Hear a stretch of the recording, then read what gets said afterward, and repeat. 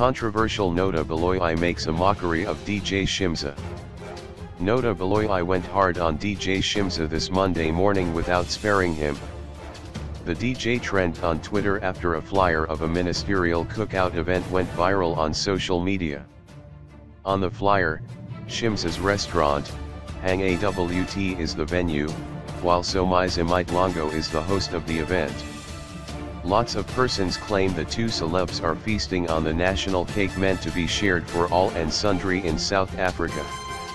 Nota shoots fire at the DJ for benefiting from the corrupt government, instead of creating means to better Tembisa town in general. In a bid to cancel Shimza, the authority, who is known to be outspoken, says the DJ doesn't even have a single hit song. Shimza doesn't even have one hit song. Since when is the shithole Tembisa a tourist attraction? When I visit my family there I have to risk bursting my tires in potholes. The crime in Tembisa is a tourist deterrent. Shimza should have thought of this before calling me a moskant. Fix your corruption, Jumoerskant.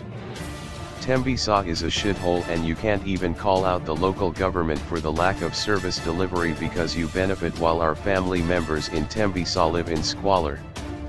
Shame on you. Your people are suffering and you celebrate that. Shimza must just do himself a favor and stay away from local election campaigns. We want a new local government administration that's going to ensure that the people of Tembisa have their dignity restored.